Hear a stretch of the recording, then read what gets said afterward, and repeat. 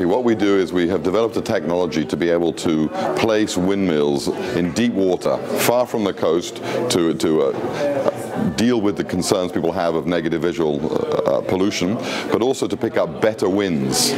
Most of the world's seas are actually deep water close to the coast, but the current industry is focused around shallow water deployment because the North Sea happens to be shallow far out, but it's only something like 10% of the world's seas are that way. So we are working on a solution, a technology which allows us to deploy in deep waters to float the windmills. We launched the world's first floating prototype platform, the 3/4 size, off the coast of Italy, some 20 kilometers from the coast in 120 meters of water.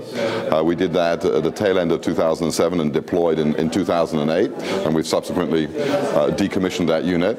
And we're currently building a 2-megawatt unit in Italy to deploy in the same area to be able to prove the technology. Innovation is a tough thing.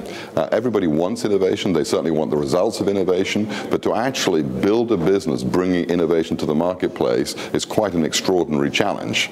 Every step of the way, whether it be your technical suppliers or particularly your funders, you are asked to give proof statements of something which is obviously not yet proven.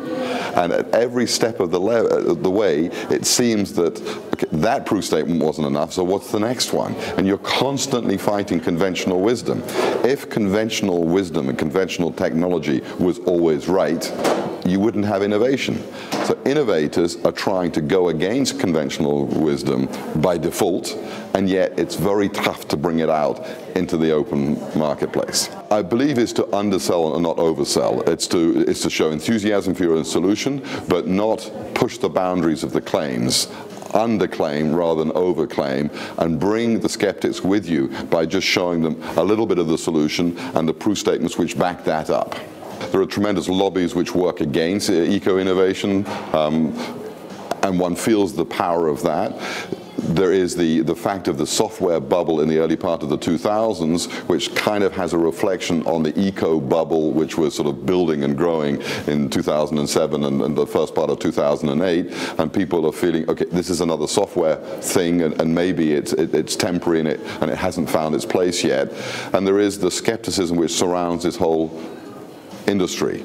Many companies consider that they are involved with eco-innovation simply for the green flag on their business card, where it has to be real, otherwise we don't find the solution. So how do you overcome that?